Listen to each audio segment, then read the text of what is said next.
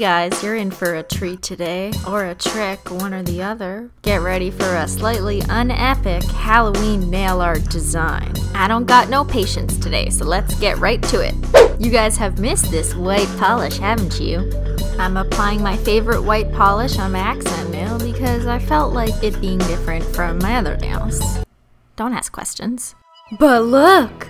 Orange hollow. Oh my god, guys, look at this. It's called Seductive Marmalade. You know what you want to do to it.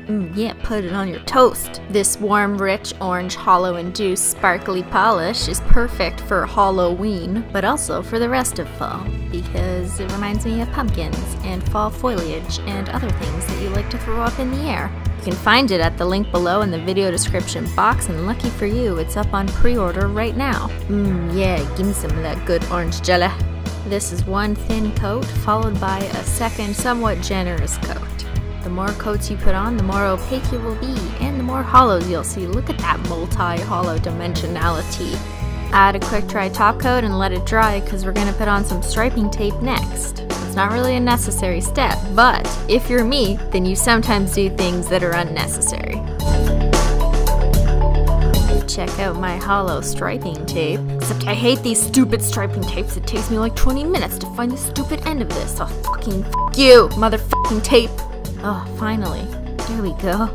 Oh, everything is okay now, guys. Hollow makes everything better anyways. I like to cut up a bunch of pieces and put them on the top of a nail polish bottle so I can easily take them off. Ooh, look. A England Sleeping Palace is on my nails. Oh my god, this is one of my favorite rich purple hollows. Look at that hollow, it's so deep like the ocean. You can find A England holographic polishes at the link below in the video description box. Okay, enough distraction, let's get going. So you don't really need to apply the striping tape down in this kind of grid pattern. I'm just putting it on as a guideline to draw on my design so it's evenly spaced. Take some black acrylic paint, because painting with acrylic paint is a hell of a lot easier than painting with black nail polish. Try it and you'll see why. I take one of my new nail art brushes I got from Twinkle Tea. Look at them, so pretty. Dip it in the black and let's test my ability to paint before I start painting my nails. Yep, not so great. So my goal here is to paint like a Damask, I don't know, Damask, whatever, design on my nails.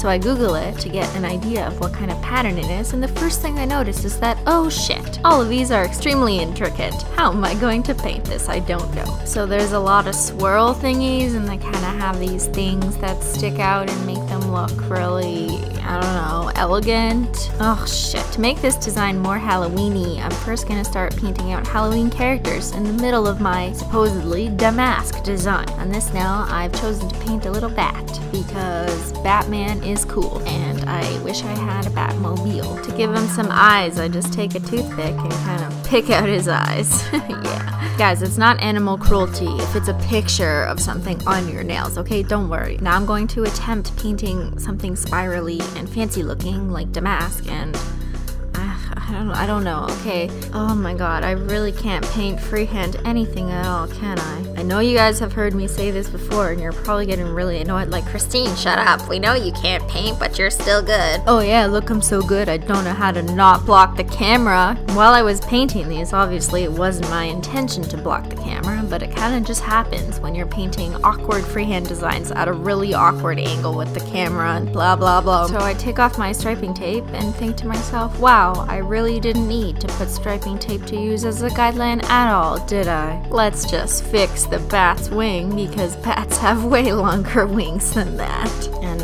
I don't know how I'm gonna fix the rest of this. Can I just say that I really hope no one is coming to this channel in hopes of finding a talented freehand nail artist, because that's not me. However, if you are looking for a talented freehand artist whose work will blow your mind away and make you believe that you will never be able to accomplish such things because you're not that talented, then I highly recommend some of the French nail artists out there, such as Tarte Fraise, Cherry Nail Art, or Tanshi no Hana. Elles sont très talentueuses, ces blogueuses-là. Vous devrez les regarder. Maintenant, vas-y. Y'all are nail goals, and y'all are impossible to achieve nail goals. Mad props and respect to all the French nail artists out there.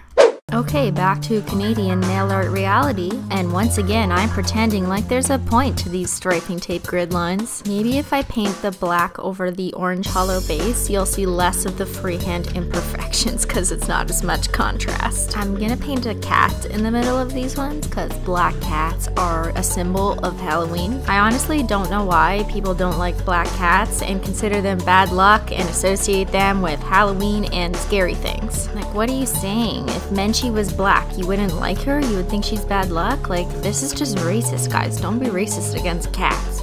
Black cats are people too. I just decided that this tutorial is very redundant and you don't need to see this part. Add a glossy top coat to help cover up all those imperfections. The thing with using acrylic paint though is that after one coat of top coat it has this weird textured effect because, I don't know, acrylic paint absorbs top coat weird, something to do with science. So I always apply a second coat of top coat to make it nice and glossy. Alright, there you go, you got some subpar Halloween nails on your hands. There's something wrong with the white nail though, I just can't put my finger on it. Oh yes I can, there's no hollow on it, duh. I take my favorite hollow top coat at the link in the video description box and apply one thin coat over my nail to give it that rainbow shine. So many rainbows, oh my god, it doesn't even matter if you can't tell what patterns are under it. Who cares, it's hollow. Alright, I'm feeling a little bit better about this manicure after all. I'm gonna try and do some better Halloween nail designs for you guys soon, I promise. For now, I linked a couple other nail art designs you can use for Halloween in my nail porn outro. Talk to you later, bye!